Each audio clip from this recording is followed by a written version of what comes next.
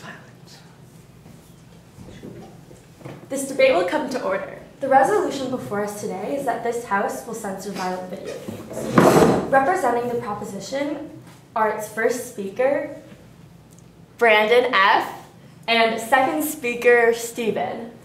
Representing the opposition is first speaker, Ben, and the second speaker, David. On behalf of the House, I would like to express a sincere welcome to our judges, Cameron and Candace. I, Candace, am your moderator. Each speaker will deliver a 4-minute constructive speech.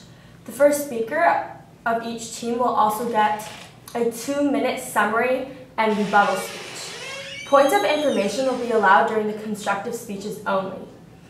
But the first 30 seconds and last 30 seconds of your constructive speeches are protected. This means no points of information will be allowed. For each speech, 15 seconds of grace will be allowed, and after each speech, I will immediately call upon the next debater to begin his or her address.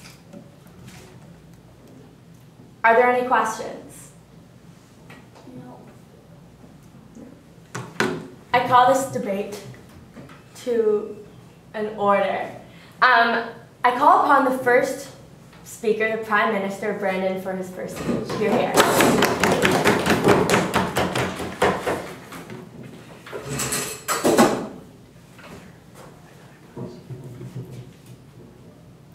Whenever you're ready. First of all, thank you for being here with us today. And so our resolution would be this House would censor violent video games. So we are defining censor as making it illegal and unattainable for kids under the age of 18. We are defining violence as a realistic simulation that has somebody hurting somebody else, whether or not it's a real person or just the computer. And we're defining this House as the United States of America. So, on our side of the House, we like to live in a world where there is less violence for children perform less violent acts. As you know, there have been quite a few shootings, school shootings in the US, and we believe that at least is partially due to violent video games. So, I would first want to talk about that violent video games makes acts of violence acceptable, and then I'd like to talk about how it causes kids to be more violent. So, yeah? So you said that the shootings you believe were partly a cause of the violent video games. Do you think it's because of the violent tendencies that people can have after playing video games? Well, we'll bring up quite a few points about that, but I would say we'll bring up quite a few points about that, but I would say it is a lot to do with the violence in the game. So my first point is it makes them think violence is acceptable. So first of all, the games encourage violence because to play the game you have to be violent, which can give the kids more of a violent mindset. And especially because younger kids learn a lot constantly, it will kind of ingrain it in their brains. And then it'll also make the kids think it's normal because not only they're doing it, but if they're playing multiplayer, they see all these other kids doing it, all these other people, like just a whole community of people doing it. And then my second point I'd like to bring up, it causes kids to be more violent. So I've seen recently, as violent video games have become more common, we have seen an increase in school shootings and other acts of violence performed by children. And I at least partly think this is due to violent video games. And as I said, it also gives them ideas about being violent. Because before, if they haven't played the video game, they might never have those ideas of doing any acts of violence in their head in the first place. But since they are playing the video games, it puts it in their head and like, oh, well, since all these other people are in the video game, maybe it is acceptable in society. And then, on video games, it's not like you're just killing a computer, but on multiplayer, you're actually killing other people. Like, not in real life, but there are real people behind the computer, and that may motivate the kids more to commit the acts of violence. Because if it's real people, it's not even that different from real life, especially as video games become more and more realistic. The difference for children between video games and real life becomes smaller and smaller. Thank you very much. I thank the speaker for their remarks. I now call upon what's the time? 3 minutes. I now call upon the first opposition speaker to deliver their 4-minute constructive speech. Here, here.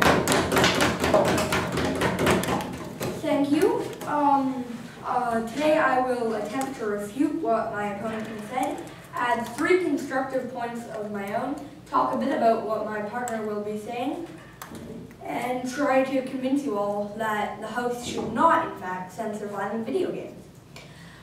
You said that it increases kids' violent tendencies if they're playing violent video games. Scientific studies have proven that though it increases violent tendencies by a little bit, it's not nearly as much as you're making out. Second, you say it normalizes violence. I'll take you in a second.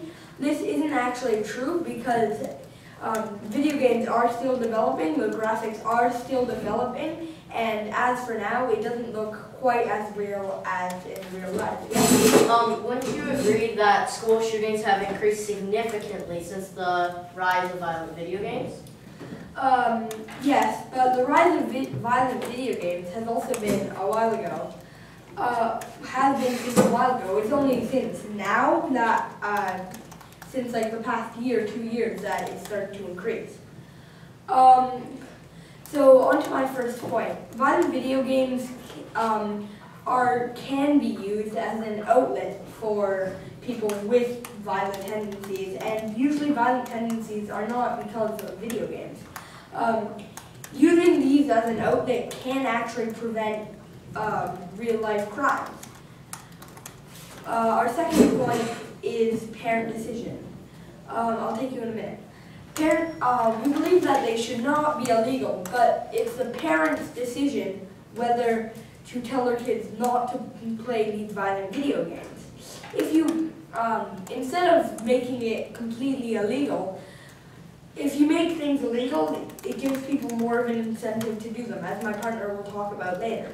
So instead of making them illegal, we think that it should be up to the parents to do what their kid, to choose what is best for their kid. Yeah? So you're saying how it could be used as an outlet to, of their violent tendencies, but wouldn't use it as an outlet, just put them in the habit of performing violence and then make it more likely for them to perform violence in real life?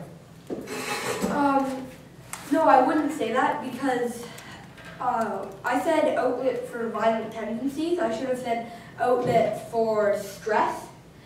So that was my mistake. I would say that no, it wouldn't increase the point of a violent tendency, as you're letting all of that tendency out and all of that stress out into a video game where you can't really actually hurt anyone.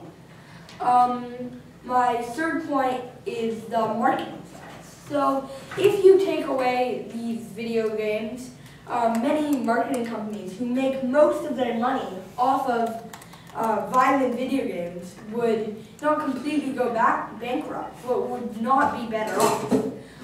So I think it's important for even the economy to be better if we keep these violent video games.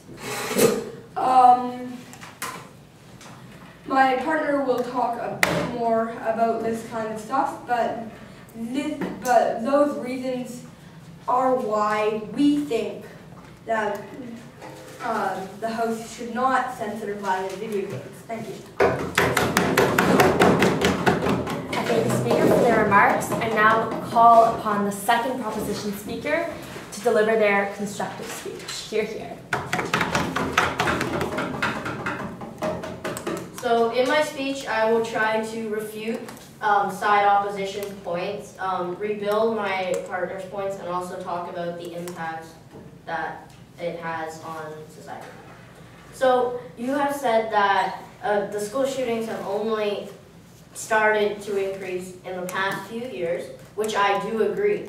But I believe that, and you said that violent video games have been here for a long time, making it not correlate.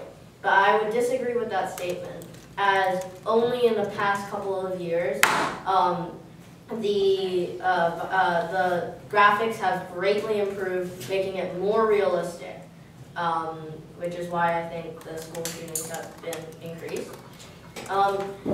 You have, yes. So do you believe that even if it's a video game, that the more realistic it is, the more that it could lead to violent tendencies? Yes, I do. I do think that the more realistic it is, the easier it is to become more acceptable in society and making it more normal as it looks more like a human being. You have also said, one second, that it's the parent that it should be the parent's decision. Well, I would argue that there are certain cases, like in this case, that it shouldn't be the parent's decision. Such as, is it the parent's decision for their kid to be able to have marijuana? Right? And I would say that no, it's not. Yes. So then, if the more real it is, the more it could cause real-life tendencies, then don't you think that a real-life event would have more of a effect on them than something like a video game? I would say no, as the real-life event, they are not doing the actual violent thing. It is, they're just hearing about it, and they're not actually committing the violent thing. So as my partner said, it normalizes violence, making it increase. I'll take it in a second. The violence in families will also increase. This would create more fights as the kids would lash out more as they're more violent, as well as parents being more concerned for their children's well-being playing these violent video games. Yes. So what, I'd just like to ask, would you say that kids should be banned from watching the news because of this? Because the news can have a lot of violent things. As I said, I believe there are two different things. As in the news, you are not actually committing that violent thing, whereas in the video game, you are shooting the gun, swinging the sword. And I think that makes a difference as it makes youth feel that I can do this in a video game, meaning I can do this in life. Thank you. I thank the speaker for their remarks.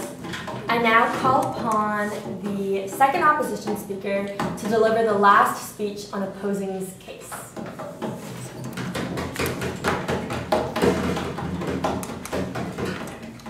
So, for my speech, I will start with refutation on the proposition's points, as well as rebuilding my partner's points, and also stating a few points of my own. So, one of the points that you had were the more realistic that these video games have become, the more influence they have on kids. But we believe that this is not true because even if it's realistic, there is still a clear difference between what is real life and what is shown in a video game. And we know that these kids do know the difference because you say that these kids are under the age of 18. I'll take you in a sec. This also includes kids that are 15, 16, 17, 18, who have their own ideas of what the difference is between video games and real life. Yes? Yes, but this also includes much younger kids, like kids who are, let's say, 12 or under or something around there, who might not yet have a clear idea of the difference between video games and real life. Yes, and we believe that for kids that young, that it should be a parent's responsibility to restrict them from these games, like my partner has said. Also, you state that because of these video games, these kids lash out more. These kids it normalizes violence.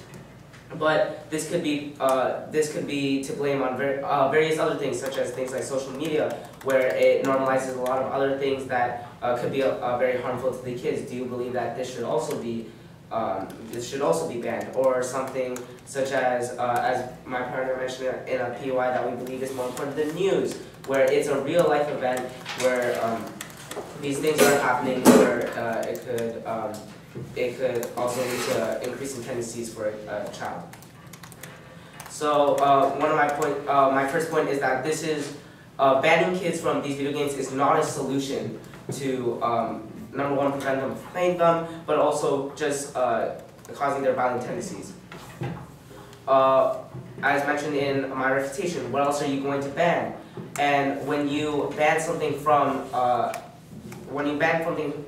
ban something from an audience that is very popular, you usually create more of an incentive to gain these things. So that could cause more harm in the future. Yes. Well, I do agree that it would increase incentive, but if it's hard to get, less children in total will have access to them, which will obviously diminish the effects we've mentioned of violent video games.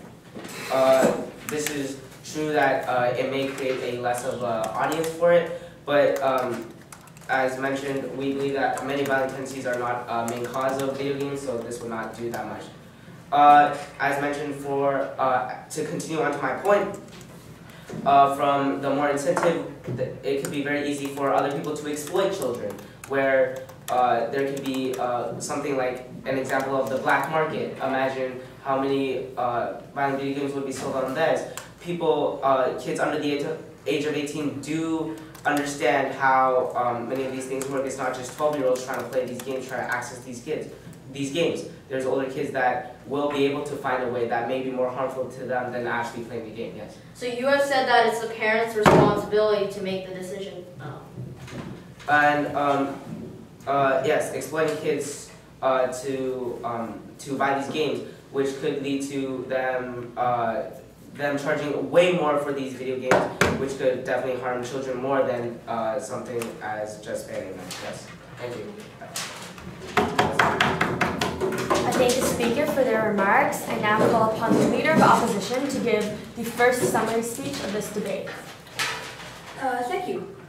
So we think that because of all of these reasons, using violent video games as an outlet, we think it should be the parents' decision. The marketing aspects.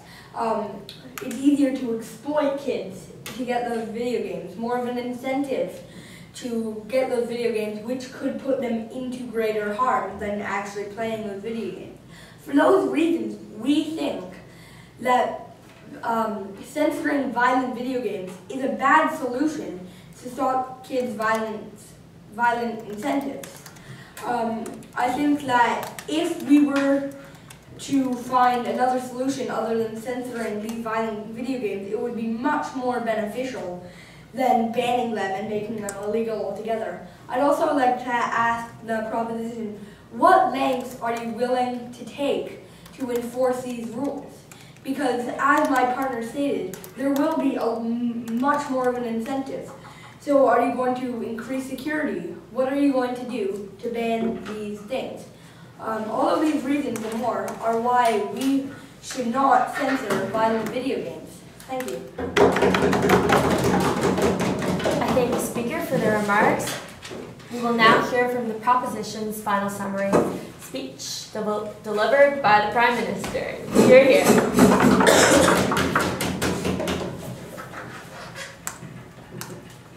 Okay, well, I would like to first start off by just thanking you all for being here today. And my first point is the other side said the graphics currently aren't good enough, which I think is not true, as graphics have significantly improved over the past few years. And for example, I played Battlefield 5 recently. The graphics are just mind-blowing how realistic they are. And for a younger child, I don't know if they can tell the difference.